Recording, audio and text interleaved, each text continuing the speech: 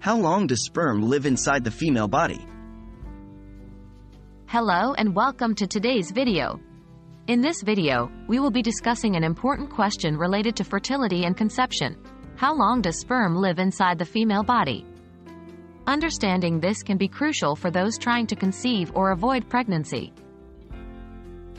What factors affect sperm lifespan?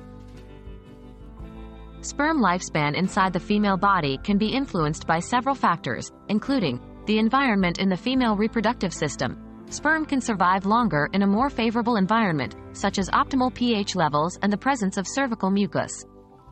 The health and quality of the sperm. Healthier sperm with better motility and morphology are more likely to survive longer. The overall health of both partners.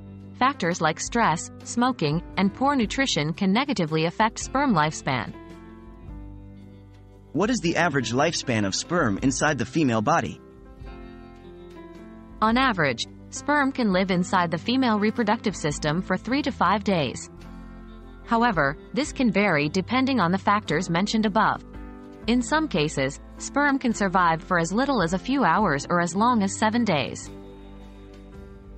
How does sperm lifespan affect fertility? Understanding sperm lifespan is important for couples trying to conceive or avoid pregnancy. The fertile window, which is the period when a woman is most likely to conceive, typically lasts for 6 days. This window includes the 5 days leading up to ovulation and the day of ovulation itself.